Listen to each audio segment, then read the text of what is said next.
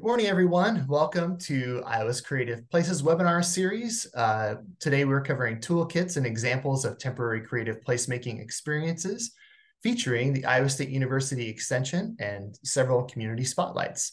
My name is John Berg. I am Program Manager for Arts and Community Development, as well as Infrastructure for the Iowa Arts Council. We are pleased to offer the Iowa Creative Places webinar series to not only support creative placemaking and placekeeping efforts through grants, place-based designations, webinars and events, technical assistance, and videos and storytelling. We offer a network of offerings, workshops, and programming centered around arts, culture, heritage, and historic preservation, and a platform to share stories of the people and places across Iowa who are leading successful creative placemaking and placekeeping work, as well as tools, resources, and connections to help communities create, preserve, and sustain their own authentic sense of place. Today, we are joined by Jennifer Drinkwater with the Iowa State University Extension Outreach CED program. Jennifer is also a faculty member of the Iowa State University, and we're thrilled to have her talk about some of her tools and services that are offered by CED, as well as some community examples who have utilized those toolkits and have put those types of projects into action locally. So without further ado, I will hand it over to Jennifer. And Jennifer, take it away. Hi, John. Hi, everybody. Thanks so much for being here. So like John said, I'm going to give a very brief overview of the Community and Economic Development Unit here at Iowa State Extension and Outreach. And then I'm going to segue into some best practices for putting 2 community art toolkits that I've written to work. So next slide, John. Our unit is made up of faculty members and Iowa State College of Design and community development specialists on campus and around the state. We focus on quality of life, improving relationships, and making communities more equitable and resilient. We offer a wide range of programming with relationships at the core of each one. We know that when our networks are stronger, our Iowa communities are stronger. Next slide. Communities are the places where we live, work, and play. They're complex systems influenced by demographics, housing characteristics, leadership, drivers of the local economy, and the built environment. CED plays an important role in providing research-based information and resources to sustain Iowa communities into the future. So we work with communities. We align all of our efforts with the goals of maximizing diversity and inclusivity. So what you're seeing on the map are kind of how we break down Iowa into different regions and all of the specialists who cover each region. Next slide. CED uses our expertise to address critical issues through a variety of different ways. We have programs that build capacity. We have products, and the toolkits are 2 examples of these products. We engage different processes, and we do one-off projects around the state. Next slide. So we're organized in 5 different area topic teams, and this is what our specialists work towards. So we have a data and technology team, we have a civic engagement and equity team, we have a team that focuses on local governments and housing, particularly rural housing. We have a team that deals with food systems and local foods, and then we have a community and business development team. Next slide. So going into all the details of all the things that we offer through CED is kind of beyond the breadth of our webinar today, but if you're curious about how we can support your community, I'd invite you to check out this website link. It's a really great unit, and it's full of people from around Iowa who come together and really work toward the betterment of the whole state. Next slide. So I'm going to talk a little bit about my area of expertise. I'm the community arts specialist for the state of Iowa, and I focus on community arts engagement. So what does that mean? There are many ways that art and placemaking can impact a community through economic development and beautification, just to name a few.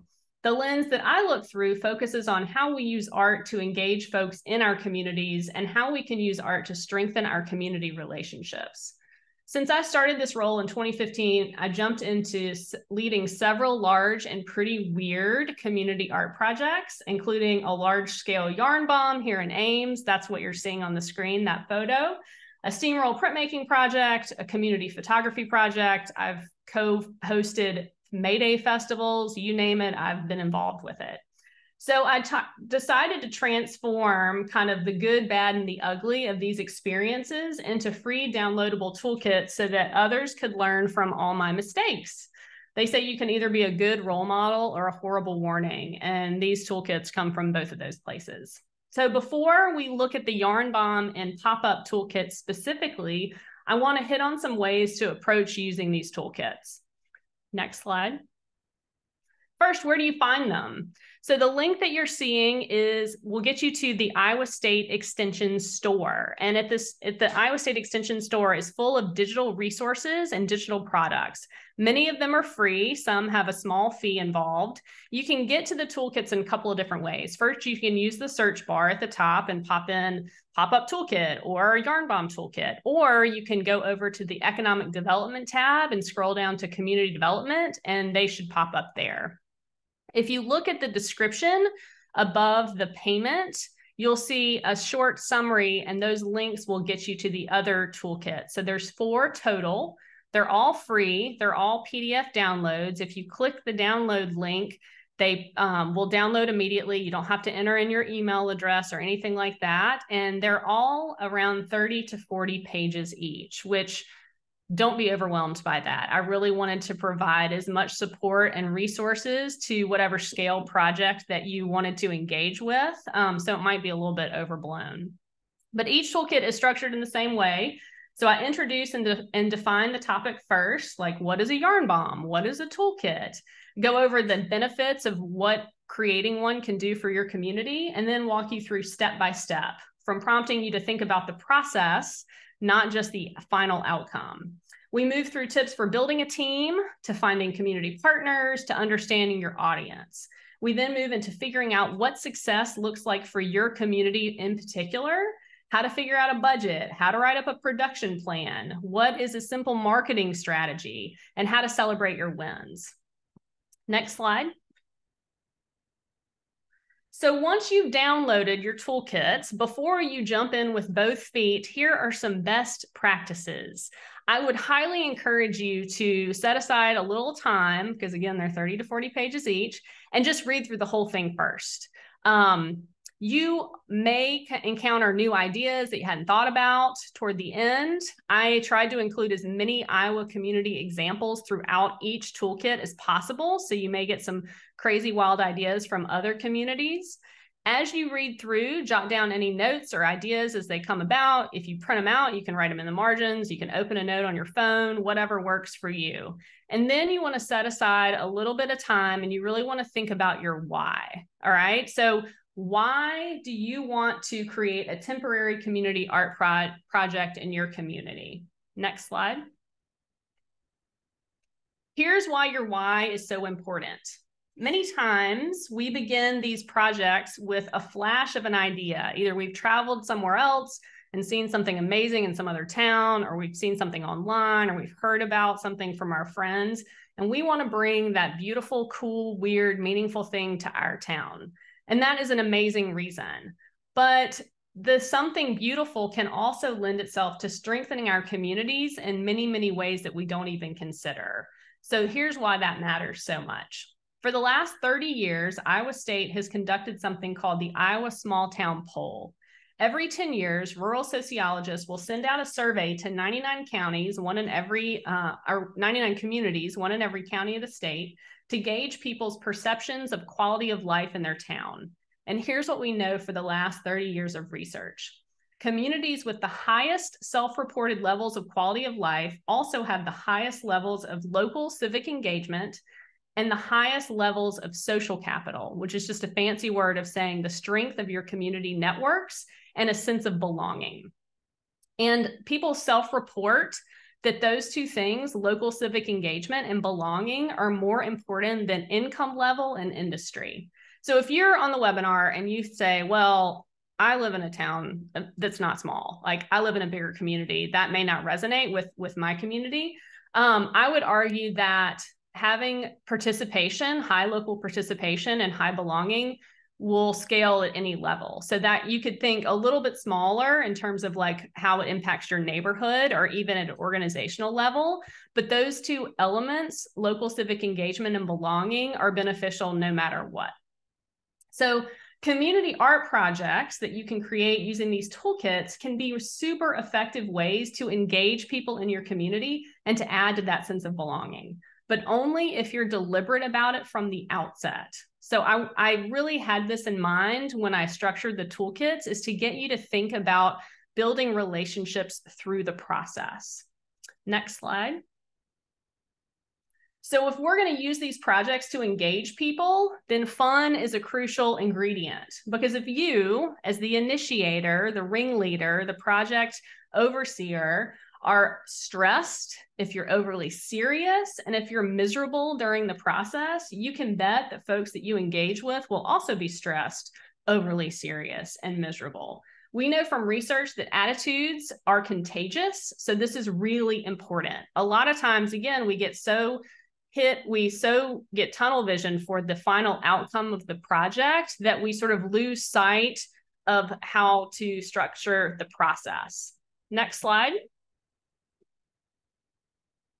So be honest about what you can feasibly do. So this may impact the scale of your project or the timing of your project, or it may dictate how many other people you invite and give creative liberty to. It's always, always better to do a small, well-orchestrated something than a large, messy disaster. Take it from me. Next slide. Because community art assumes many humans are involved, right? You're going to be working with more people. And if you have a committee or a team, you are a de facto project leader or manager. So you set the tone of the entire project, and just take that seriously. All right, next slide. Let's look at the two toolkits. We're going to start with the Yarn Bomb toolkit. I want to mention that what I go over for the Yarn Bomb will likely apply to the pop-up toolkit. So just keep everything in mind. If you're scratching your head right now and you're wondering what is a Yarn Bomb, you're not alone. It is a temporary installation using knitted or crocheted forms to cover a community structure or a tree or bicycles. Yarn bombs can be really fun and can engage a broad range of folks. They are more playful, they're less permanent than something like a big sculpture or a mural. And so they require kind of less community permissions to get them done. They can engage people from, school-age children to people in retirement communities. So many people where we live knit and crochet, and they don't necessarily consider themselves to be artists. So this is a really great opportunity to expand your creative network in your community. And it's an easy way for people to get involved, right? They can knit, they can crochet, they can donate yarn, clean out closets and get rid of stuff. It's a kind of has a lot of entry points into this. So if this is a project you're interested in, we're going to hear from Lauren Coloff, who's the director of the Avenues of Ingersoll and Grand in Des Moines, about her experiences leading a yarn bomb this summer. But there are a few things I want to encourage you to figure out before you jump in with both feet. Next slide. First, figure out how much engagement and outreach you would like and can handle. So yarn bombs can get big fast because so many people knit and crochet in our communities. So by engagement, I mean, what's happening on the back end? How many people do you need to make what you envision? How many knitters do you need to participate? And what skill level do they have? Do you want to use this project as a way to introduce beginners to knitting? It could be an educational tool for schools or a service learning project. And by outreach, I mean, what's the afterlife of your project? Do you want to donate your products after the installation yarn bomb comes down? You could transform them into scarves, blankets, hats. The yarn bomb that I organized in Ames covered a 2-story building on Main Street. And after the 3-week installation, we took it down, we had it dry cleaned, and we transformed it into 45 blankets. And I had a number of people come up to me and say that that was the reason that they got involved and to begin with, because they wanted to make sure that what they were making was going to a good cause. So really consider if that's an element of the project that you want to engage with, the outreach part. And if it is, I would really think about communicating that from the outset and really spreading the word, because it can be a great recruitment tool and a great partnership opportunity for people. Next slide. So both the engagement, the makers, and the outreach, the afterlife, can really influence the site and the scale of the project, right? You really want to think about, where is this going to take place? Indoors or outdoors, on a structure, in a natural environment, and how big is it going to be? The timing can be really important too, as we'll hear about in the Knitical Mass project.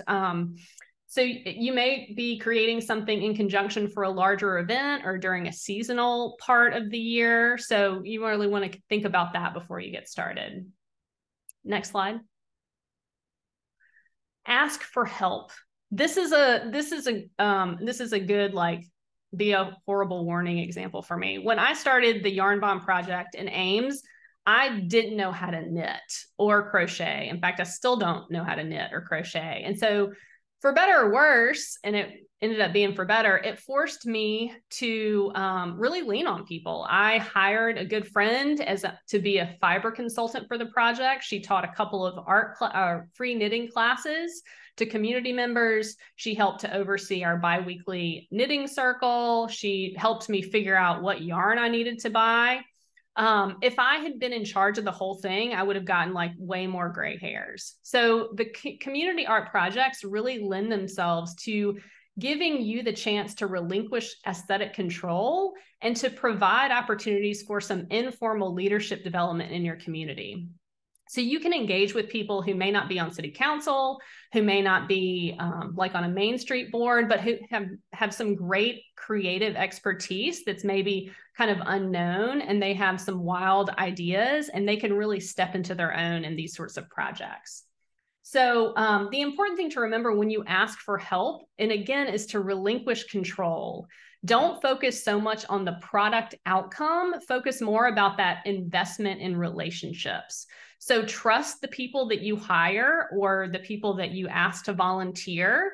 Give them room to lead, give them room to kind of use their vision and shape the project, and learn how to step back.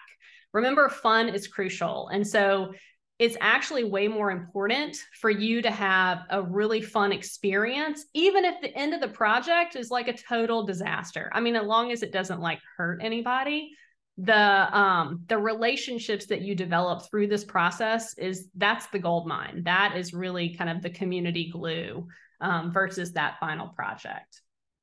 Next slide. And document your creation process, right? You want to think about this before you get started. Yarn Bomb projects really lend themselves to fun media, right? Lots of colorful, playful, hilarious, fun photos. You could use video. Think about where this is going to live online. If you want Facebook, if you want to use TikTok, if you want to use Instagram, if you want to have a YouTube presence or just a simple website, but think about really sharing your wins frequently and early. That's what I've learned through community projects, is to maintain momentum and get people really excited, is it's important to share out frequently.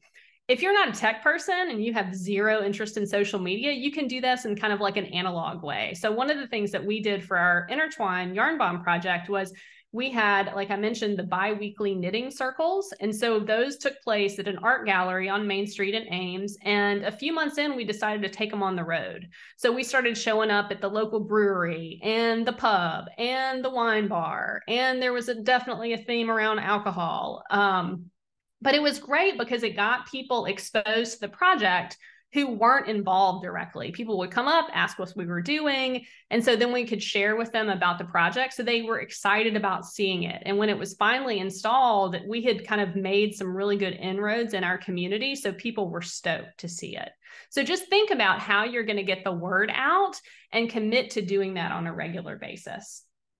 Plus, it was a great way of supporting local businesses in the process too, to go to all those places. All right, we're going to switch gears and we're going to talk briefly about the pop-up toolkit. Next slide. This is the newest one. It was released a few months ago and it was inspired by COVID. Pivot was the word of 2020, right? Everything went outside, went temporary. And so I wanted to create something that supported all of these efforts. And pop-up is really broad. And so the way that I decided to define it for myself for this resource was it's public, it's temporary, and it's unexpected. And if that's too broad for you, I created a list of some examples. So next slide. This is a page directly from the toolkit. Chances are, looking through these, you've probably been to one even in the last month, just where you live. So one-day exhibitions, art or music festivals, a yarn bomb is technically could be a pop-up, parklets, theater, music productions, pop-up clubs, pop-up restaurants, food trucks, music walks, storytelling events. The sky is the limit. Next slide. So a few best practices before you jump into getting your pop-up off the ground. Again, I would say do a thorough read through. This is a little bit longer of a toolkit. There are cool Iowa examples peppered throughout the toolkit. This is the photo you're looking at now is from Jewel, Iowa. And but I would say that pop-ups, a good thing to keep in mind, pop-ups don't exist in a vacuum. So their success and effectiveness really depends on the attention to your local context. And that can mean a lot of different things. It can mean, where is this thing going to take place? Who lives and works nearby? Or it could mean timing. Are you piggybacking your pop-up on top of an event with something else that's happening? You really basically just want to have your finger on the pulse of what's going on where you live, the issues, the events, the people who could be impacted. And this could affect the time of year that this takes place, or the place that it happens, or the folks that you want to engage with. And here's another way of thinking about this, kind of in the public art sphere. So in the public art world, you sometimes will hear the phrase plop art. And that just refers to when an artist, typically a sculptor, displays a large public piece in a community and it has no real reference to the community at all. Like the person's not local, a committee sort of bought or borrowed a piece and just plopped it down. This can sometimes be super successful. People can really resonate in a positive way to the art. And sometimes it falls flat because people don't see themselves or their experiences reflected in the art at all. So they don't have an attachment to it. So I would just encourage you to have your pop-up not be a plop art version of placemaking. You want to make sure that you are reflecting the places and the people that you live near in your experience that you create. Next slide. So if you are starting something totally new this year, if you got a wild idea and you're like, I've got to get this done in the next year, I'm going to go crazy, I would highly recommend to focus your efforts. Do less with more. That is a phrase that I heard during a creative capital workshop hosted by the Iowa Arts Council a few years ago, and I just loved it. It basically means focus on doing 1 to 2 things really, really well and maximize your resources for that. As creative people, we tend to have so many more ideas than we have bandwidth for, much less money, time, materials for. And sometimes that doesn't work out too well. So if we can get into a habit of really kind of focusing our effort and maximizing an experience to the fullest, it's going to be way more effective. You want to see how things go the first time, especially, and then you can always repeat, adjust, or scale up if things get, if it's something you want to keep doing year after year. Next slide. So if you've done a pop-up, you've participated in a pop-up event and you want to refine it, tweak it, make it better, if you got a new couple of ideas, I would invite you to really focus on using that experience to strengthen relationships in your community. And that could mean a couple of different things. It could be, it may look like making the whole process way more fun for the people involved, maybe spreading out the timeline more, or not having like stereotypical meetings, but meeting someplace fun. It could be inviting new people to have leadership roles in the process. It could be engaging new partners or having a new location. It could be being deliberate about maybe targeting your pop-up experience to have an impact on a local goal or a civic issue. So the sky is the limit for that, but I would just really encourage you again to leverage these projects in a way that creates belonging and that creates local opportunities for engagement. Next slide. Finally, remember that you set the tone, right? As someone who is initiating a community project, these can be such a gift to your community. They can be sources of joy, can really instill pride in people of where they live, but you just set the tone of the project. Make sure that if you're happy, they will be happy. So my final slide, next slide, is here's my contact information. Remember that I am your community arts specialist for the state of Iowa. So if you have got brainstorm help or need some support, you can always reach out to me. I'm here for you. And these two images that you see here, these are pages from the pop-up toolkit. Because they're so long, I started creating an actual little checklist of things to remember and best practices. So it's just an example of what you can find when you download them, and a great way, again, of learning from my mistakes. So now we're going to switch gears and you get to hear some wonderful examples from two communities in Iowa. So I'm going to introduce Lauren Coliff, who is the director of the Avenues of Ingersoll and Grand, and she helped to lead Knitical Mass, which was a yarn bomb project during RAGBRAI this year. So take it away, Lauren. Thank you so much, Jennifer. Yes, I am Lauren Koloff. I am with the Avenues of Ingersoll and Grand. If you're not familiar, we are a district in Des Moines, Iowa. We are just west of the downtown area, the area between Martin Luther King Jr. Parkway and 42nd Street, the Avenues of Ingersoll and Grand, obviously. And we help provide enhanced marketing, enhanced maintenance, some fun public art and events in this district. And we are also a cultural and entertainment district from the state of Iowa. So yeah, today I'm going to tell you a little bit more about Knitical Mass, which was our own version of a yarn bomb right here on Ingersoll Avenue. Next slide. Okay, so how it started. As you can see on the left, my very talented committee member, Brianne Sanchez, I think she's on this call. She's in the back right there in that picture. I'm in the front. Anyway, so she had this vision to do a yarn bomb for a long time on Ingersoll. And originally we thought maybe we would do it on a fence. But during Art Week in Des Moines, which happened in June, we decided to get together for a little brainstorm session at a local coffee shop here on Ingersoll Avenue to think about what a yarn bomb could look like on Ingersoll Avenue. And eventually our idea evolved into, instead of doing something on a fence, maybe we could do something on bikes. We thought it would just be a little easier and it would fit our neighborhood, and it also aligned with an upcoming event, RAGBRAI, which, as you all know, rolls through Iowa every July. So after this little brainstorm session, we put it out on our social media and our website immediately, asking for help from our community. We were asking them to donate yarn and or knit or crochet the rectangles. And we wanted them to drop them off at this coffee shop, Chain and Spoke, which is a very popular new coffee shop. Like I said, it's bike themed, so it all fit together. And another really important person in this picture here is the person in the front right, Jen Geigley. She's actually a local fiber artist here in Des Moines, and Brianne was aware of her and her work and invited her to be a part of this process, which really proved to be crucial in the success. Next slide. Okay, so yeah, we had our brainstorming meeting in June. We knew that we had a deadline of July.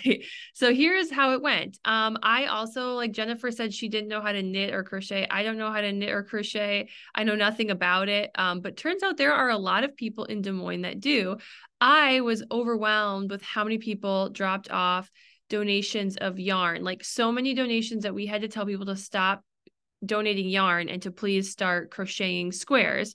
So you can see in that picture there on the left, it's full of yarn, it's full of crocheted squares.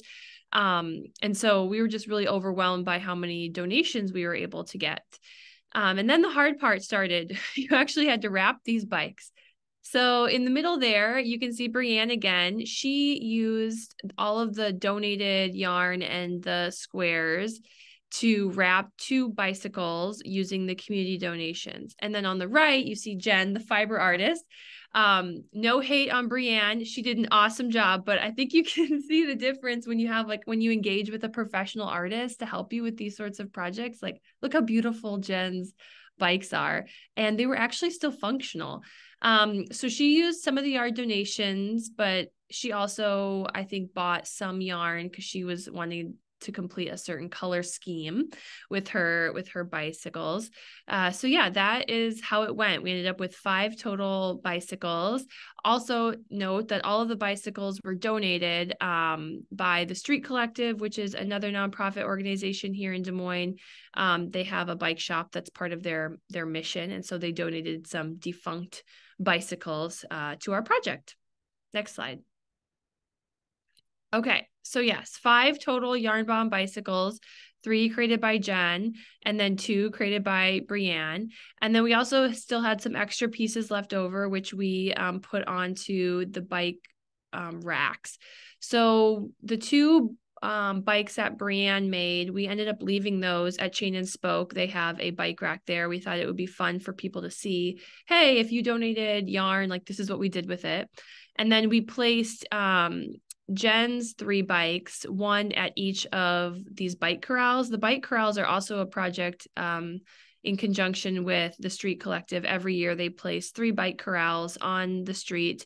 They take over 1 parking spot each in front of some popular restaurants and coffee shops here on our street to sort of give people the option to bike during the warmer weather months. And so we put 1 bike on each of those corrals. So it was kind of fun that the bikes were sprinkled up and down Ingersoll. Next slide. Okay, so Jennifer also mentioned that yarn bombs make for, like, really fun media, and that is so true. So I'm gonna have John play these. Unfortunately, you can't hear the music, otherwise they'd be even cooler. But you can kind of see here, Jen had so much fun. She made several TikToks and several videos for her YouTube page about the process of creating the Yarn Bomb bicycles. She had a ton of fun with this. She had previously done a smaller Yarn Bomb project. And then here's a video we made of install days. You can see us running across the street with the bicycles and putting them on the bike corrals. Yeah, it's impossible not to take fun pictures and videos of these bicycles. And they got really great engagement on our social media platforms. Like, as you can see, we got like 282 likes on our post. Jen had 700 on that post, and she made several. So it was also just a really fun thing to have on our social media that week, especially as there was a lot of excitement in Des Moines leading up to RAGBRAI. So everybody was just eating up all the bike content in general. Next slide. All right, so some of the keys to success. Jennifer in her presentation talked a lot about relationships, and that's so true. We already had a partnership with the Des Moines Street Collective, so it was really easy to just, text them and be like, hey, do you have any bikes that we can have? So partnership with other like-minded organizations made one piece of this project really easy, especially with our tight turnaround time. Engaging a local artist to lead the project, I think this was like so critical. Jen, she had done a yarn bombing project before. She's very connected to the local knitting community, so that when she puts a call out for yarn, it's meeting the right people. And then she could offer guidance to Brianne and to us about what are we even asking for people to donate? How long is this going to take? Another key to success for us was we had a really supportive business owner, Chain and Spoke, and it was awesome that, their shop mission aligns with our project really well, bicycling. We had a tie to an event, which was RAGBRAI. We actually thought originally that it would be a fun way to get RAGBRAI riders up to our street.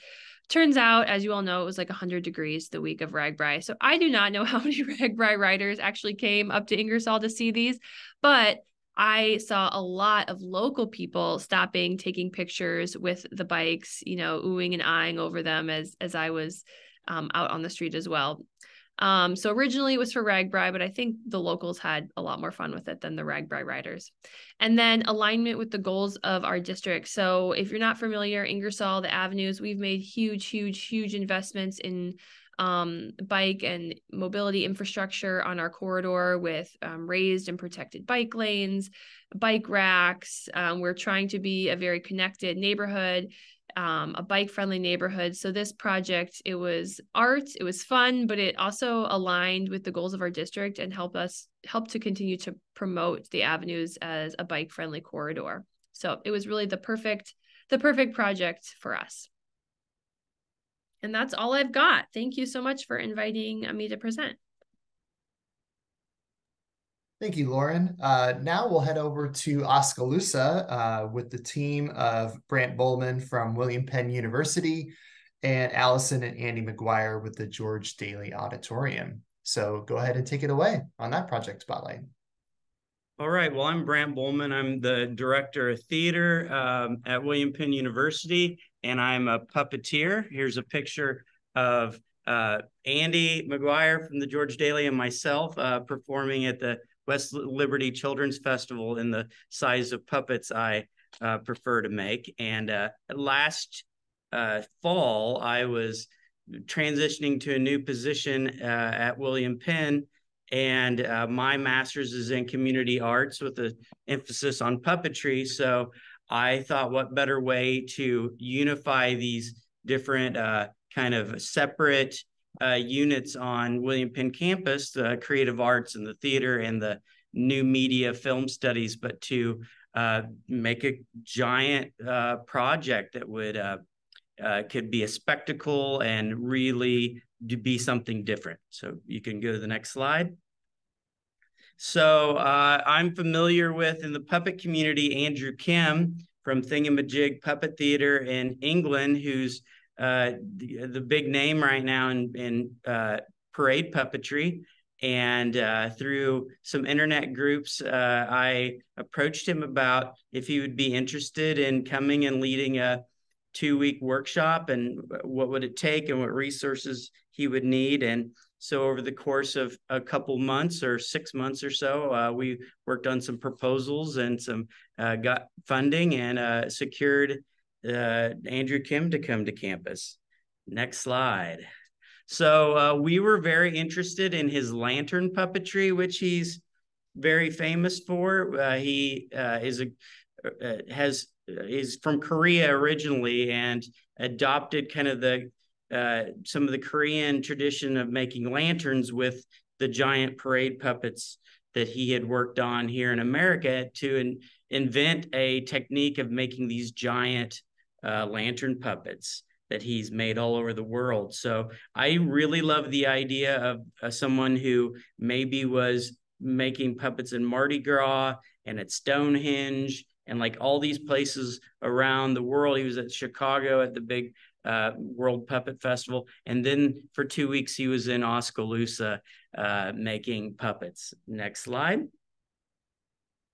And one of the big whys is because in December, first Saturday in December, we have the Oskaloosa Lighted Christmas Parade, which I believe is the greatest cultural event of the holidays in the state of Iowa and ranks up there in the Midwest. We have 10,000 or more people come and pack our little town and 60 to 70 big lighted floats and stuff. But what we really needed were 12-foot tall dancing puppets at our lighted Christmas parade. So while the 2 weeks of working and learning from Andrew Kim were important and the festival that we would have around it, a bigger goal was we're going to make something that'll go into the lighted Christmas parade and also help create a tradition of large lighted puppets for the future. Next slide. So we created a workshop in the middle of our Musco Technology Center, which is where our new media film studies is located, but it's also has a huge open atrium that's a nice workspace. And for 2 weeks, we students and local artists and the faculty worked to create 2 large puppets. We secured a grant through the Iowa Arts Council, and we had a community partner who helped float some money. And like I say, the PIN provided the workspace. Next slide. The nice thing about this was here you had one of the premier puppeteers in the world working shoulder to shoulder with 20-year-old students, and they designed from sketches all the way to a finished project 2 giant lantern puppets. One, a woman we call the Muse of Oskaloosa, because Oskaloosa is small but mighty in its cultural footprint. Even though we're only 11 to 12,000 people, we have so much going on in the arts. Next slide. We invited a lot of students in. One of my favorite moments were one of the new media professors would bring in her English students, and there were students that normally haven't ever done anything like this who got to engage in making these giant hands. And when they showed up at the celebration, they had so much ownership and pride. And if I would have just kept it to the 8 or 10 creative arts students, we wouldn't have, I don't think, had the same synergy on campus. Next slide. We also made a giant mammoth. We're mammothly creative, and there's a mammoth skeleton found here that's at our Environmental Learning Center. So we decided to make a life-sized mammoth, which was quite the challenge. There's Andrew and some of my team putting the mammoth together, and over there on the right is our muse and the team that was getting ready to use to figure out how it was going to work, because we did at the last day a lantern parade through our rec trail system and through the middle of campus, and then kind of this was in September, but we kind of did a May Day kind of a dance at the end. Next slide.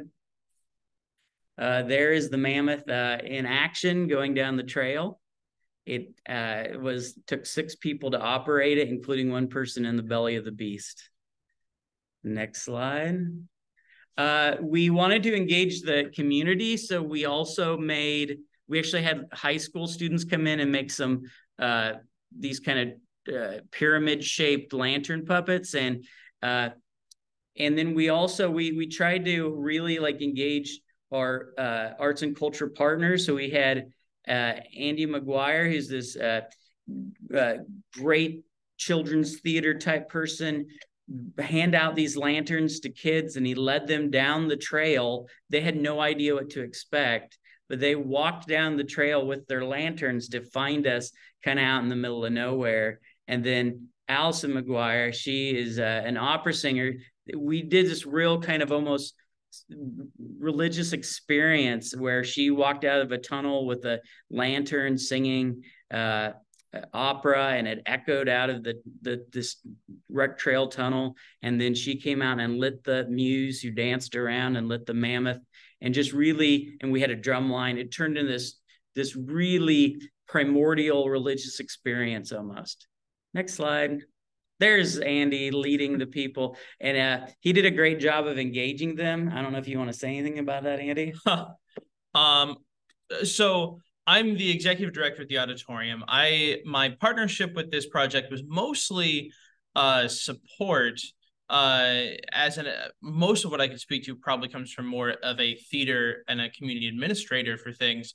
But my training is in theater. I did a lot of outdoor Shakespeare throughout college and teaching that. So I have a little bit of carnival barker in me. So it was a really great opportunity to work at trying to draw a crowd in and get them interested in the mystery around it. I would echo a lot of what what Brandt and this whole thing was a very ritualistic, a very holy theater experience on top of the visual and sculpting aspects of it.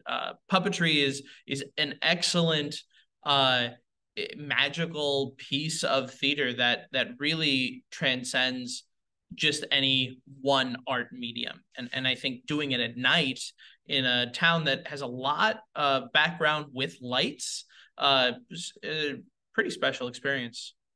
And on the next slide, you see the beginning moment. And here's Allison. And I love how there were many different arts involved in this. We had singing, there was dancing involved. I gave a bit of a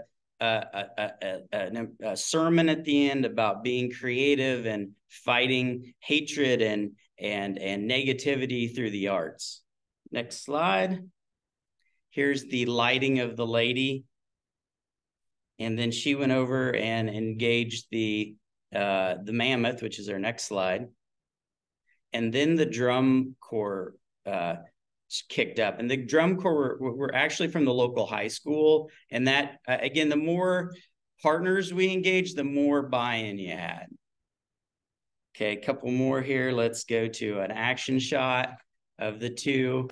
And there's something about large scale puppetry that is so engaging that there's a shock and awe quality to it. And you'll see that in the next slide. There is Andrew was really good. He actually operated the lady here on this one. And when he would go into the crowd, there would be oohs and ahs. Next slide. That's us going up a big hill, and you can see me. I had to be like it was like rowing a boat up the up this big hill, and I had to onward. It was really an experience. It was almost like the Trojan mammoth that we were rolling into the middle of campus. Next, and if you push play, we'll see if this works.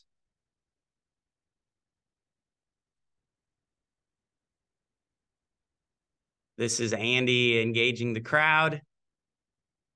Here they were walking out about a quarter of a mile to where the puppets were, and then we danced with the drum all the way to the middle of the campus.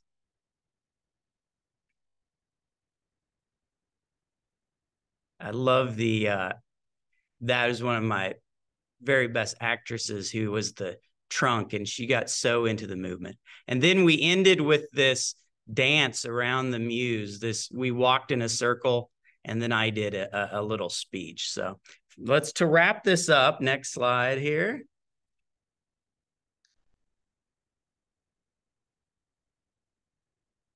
I've got some takeaways.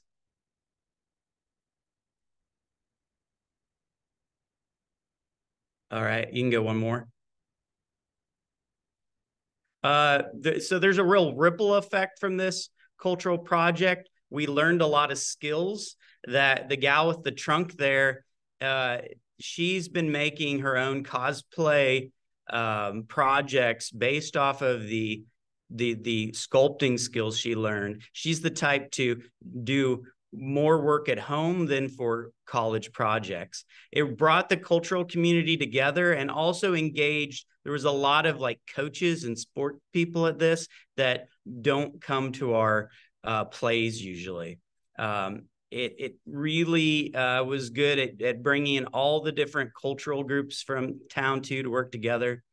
And I just really like the idea of expanding what theater can be. I love street theater, like at Jackson Hole with the melodrama shootouts. And I love the opportunity of taking the Lighted Christmas Parade and making it a spectacle of theater.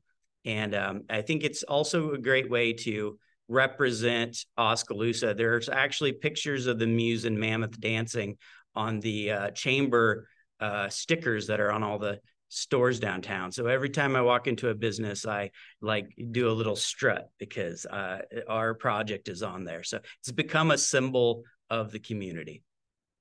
Thank you.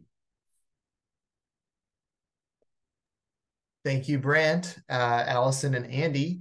At this time, I know we've got a few minutes left. Just wanted to open it up for any Q&A or questions from the participants today. You can use the Q&A feature on your Zoom portal, or we can just go that direction. Just open it up to questions for our panelists: Jennifer, Lauren, Brant Volman, and Andy and Allison McGuire.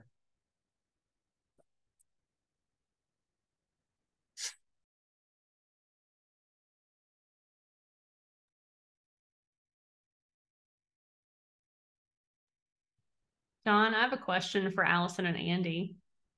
Go ahead.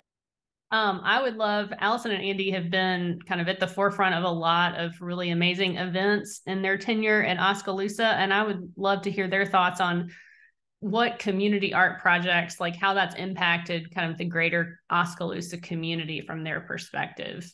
Not to put y'all on the spot, but you have a lot of great insight. I think that's a great question. I think for me, Allison, this is maybe something I've seen the most in ripple effect of the largest community events in Oskaloosa. We have some really big events beside the lightest Christmas parade, like Art on the Square in the summer. And I think for a while, I noticed when we were first moving into the community, it seemed a little bit like, mostly just the groups that were organizing the event were involved, and it didn't always ripple out into the rest of the community. And one thing I'm seeing as a result of all these different creative projects happening is that when I'm sitting in planning meetings for Art on the Square or other community events, all of a sudden it seems much more open to, can we invite this group and they can figure out how they want to tie in, and then this other group could maybe amplify in this way. And I think people are more open to building their capacity and more willing to let other people play in their sandbox. And I think that's been maybe just from witnessing the success of some of these events that are more inclusive.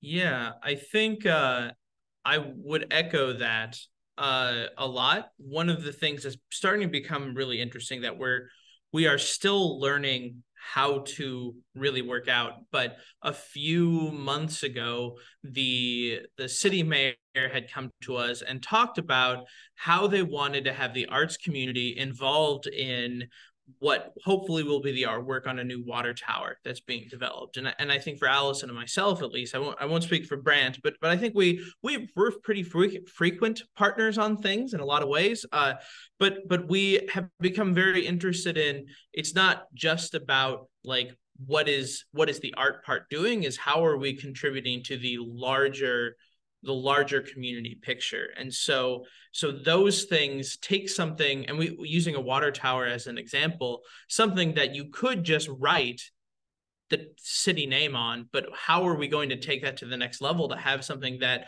the community can be truly proud of and be excited for?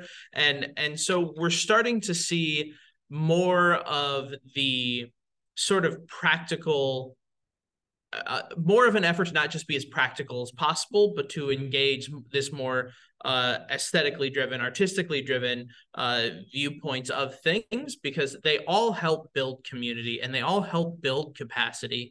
And so hopefully as a community, we are learning how, as a part of the puzzle, arts provide more than just any icing on the cake. They are just as valid to be part of the chemical ingredients of the cake. And I think with this particular project, one of the things that was awesome is I had a guy who turned to me while we were walking, and he's like, I never dreamed anything like this would ever happen in our community, because it is kind of weird. It was a weird thing, but he went because his kids wanted to. But he ended up having a really wonderful experience. And some of that comes from, with this project in particular, that I am always trying to take away from is, it's not just about doing like the art thing or getting the groups involved. I think it's also a matter of letting people who have these passions and talents unleash them on those passions and talents. Brant, for a long time, has been the puppet guy, and I think it was 2 or 3 years before we actually got to see the big puppets really start to make momentum. And so the ecosystem and freedom of creativity is just as important as the idea. And so remember to turn people loose on those things. Let them develop and put their passion out there, because it is more powerful than you think. This is John. I just wanted to build on that and note that the parade was kind of an event where it was still kind of coming out of the pandemic, and the idea of building those connections again, the role that these events and types of things play in that. I do realize we're coming short on time, but I did want to pivot over to Lauren and kind of ask the same question. As you think about, Lauren, as you think about the redevelopment of the avenues of Ingersoll and Grand through major infrastructure improvements, and I know you've had a number of arts projects come to fruition over the last couple of years, how do you think that plays a role in the fabric of the district itself? Well, I think public art is just something that really brings people together. Like you said, John, we've had some huge infrastructure projects. Many of those involve construction. And, those construction projects are not always as popular. They get people frustrated, but public art is always something that people seem to rally around. They love seeing the content on like our marketing channels about public art. Whenever we post anything about public art, everyone gets really excited. So I just think public art is just one way to bring people together. And that's why I love so much that this, the Yarn Bomb also incorporated bicycles, because it was like a great, like public art. Yay, everyone loves that. But also it was promoting one of the goals and one of the, investments of our district, which was to be, bike friendly. So yeah, I just think public art is something that everyone seems to rally around and people really enjoy. And gives people a reason to visit your district. Wonderful. I had a question for Brant though. Can I ask Brant another question quickly? Yes. Oh, I was just wondering if the big puppets and everything were going to be back this year. You said they had kind of become like a symbol. Are they coming back this year? Yeah, our theme for the Lighted Christmas Parade this year is the Heart of Christmas, right? Heart, and I am making a heart necklace to go around the muse, and that will light up.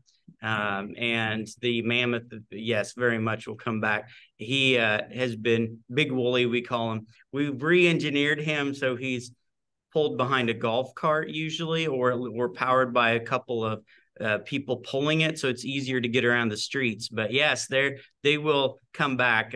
It keeps me on my toes. I have to re-solder the joints of a few spots and make sure they still work. I got like goosebumps when you showed the picture of the puppets coming through the tunnel. They're amazing. Yeah, it was. Sometimes you have a vision of what something's going to be like, and this was so much more magical than I ever dreamed could happen. It was a good thing. I was there. It was amazing. It was one of the coolest events I've ever been to in my whole entire life. I was like teary there. It was magic. Creating magic and connections. Great to hear about these two projects and all the collaboration that happens as part of that. Thank you again to Andy, Allison, Lauren for sharing your projects. And thank you, Jennifer, and the Extension Office for all you do and for sharing these wonderful toolkits. We'll be placing this recording for future viewing, as well as links to those toolkits to those that registered for today's webinar. And would like to thank you all for joining us today for Iowa's Creative Places. And at this time, we'll wrap, and we'll see you next time. Thanks for joining us today. Take care.